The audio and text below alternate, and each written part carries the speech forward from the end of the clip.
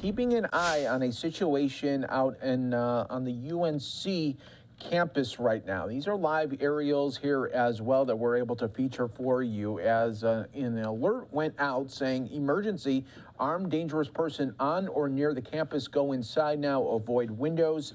Still at this moment, things are unclear here, but usually when these alerts go on, just like how it mentions there, you don't know if they're actually on the campus or someone was seen maybe with a gun surrounding the campus there. So that is the issue here that we are finding ourselves in right now. Law enforcement trying to track down, and sometimes these things turns out to be hoaxes as well. So we're hoping that is the case, that there is nobody on the campus actually with a gun here, but they still got to check on everything. So we wanted to bring that to your attention right here on Live Now from Fox as we continue to bring you the latest updates really from across the country and around the world. But again, this alert going out to students and really community members in and around Chapel Hill right now. The local school districts also received it, an alert